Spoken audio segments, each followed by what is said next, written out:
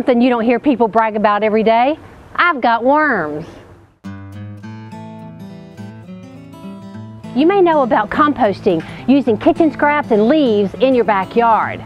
But another kind of composting is vermicomposting, which uses worms. Worms are great pets to have. They're not that cuddly, but they work 24 hours a day, 7 days a week, turning your kitchen scraps like vegetable peelings, banana peels, coffee grinds, and filters into great fertilizer for your garden. There are many ways you can have your own worm composting bin. There are many systems on the market, ready-made and ready to go, and you can get one of those, or you can build your own really inexpensively. And this is a great thing to do with kids because kids love worms. So the first thing we're going to talk about is how to make your own. You'll need a tote that you can get from any home improvement store or super center. You want to make sure it has a lid, and you want to make sure that it is a solid color, not see-through, because worms don't like light. If you'll notice, there's not a lot of light getting down into the soil in your garden, so they like it nice and dark. Then you'll need to drill holes in the sides. This is to make sure you've got good air circulation. The next thing you're going to need are those foam packing peanuts that we all have too many of. And this is a great way to recycle them. And you're going to put these on the bottom, and that's just going to provide a space to allow air to circulate for the worms.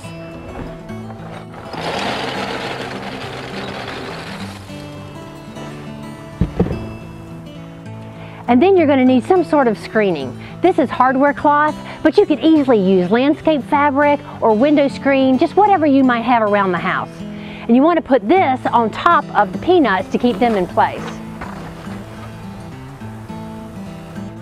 Next, we're going to add shredded newspaper. The newspaper makes excellent bedding for the worms, and you want to get it moist because they like a moist environment, but not too moist.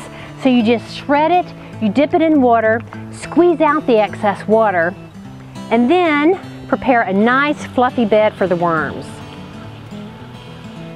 You can use colored paper, but don't use glossy paper, the slick glossy ads that come with your newspaper. That's not good for the worms.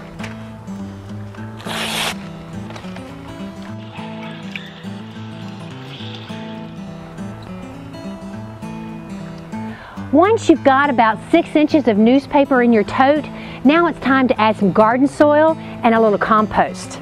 This will help introduce some beneficial microorganisms that the worm needs, and it'll help speed up the composting process.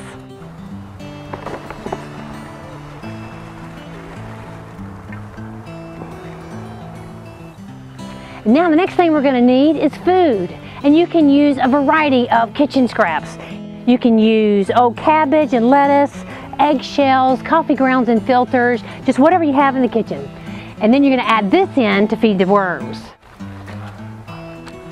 Once you've put the food in your worm composting bin, then you want to add another layer of moist newspaper.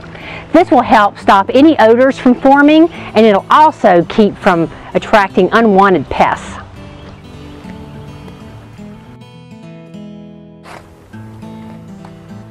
Once you've got that done, it's time to add the worms.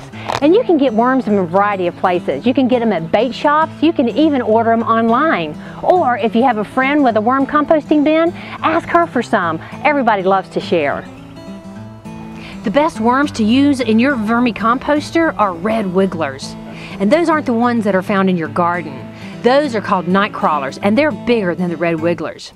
And red wigglers won't survive in your regular soil because they need a lot of organic material like kitchen scraps.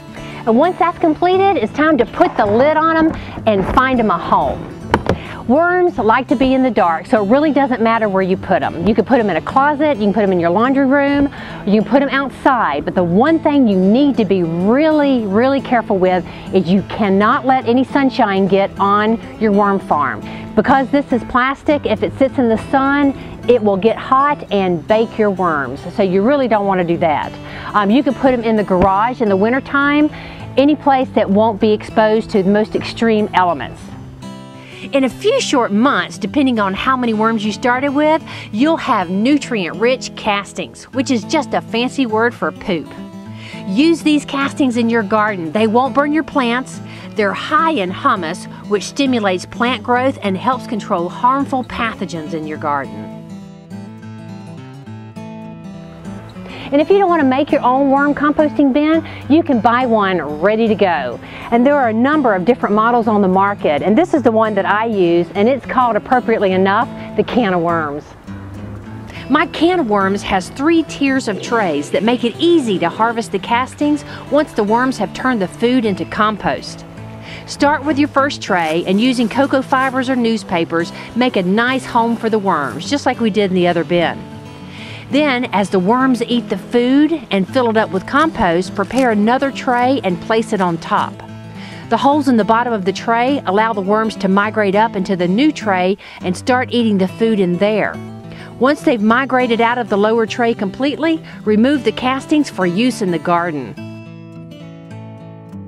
The castings can be put directly on the soil, worked into new plantings, or my personal favorite, dissolved in a bucket of water. This makes compost tea, and you pour it directly over the plants. They'll absorb the nutrients, and it'll also help control diseases like powdery mildew, pests like aphids, and other problems in your garden. If there were any worms left in your castings, they'll sink to the bottom of the bucket. And once you've poured the water off, you can just grab the worms and throw them back in your compost bin. So go out and get some worms and start your own worm farm and help me promote global warming. Thank you for joining us. I'm Carol Bowie Jackson, and here's hoping you smell like dirt.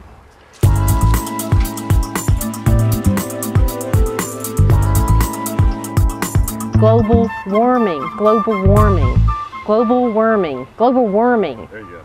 Global warming. Global warming. All right.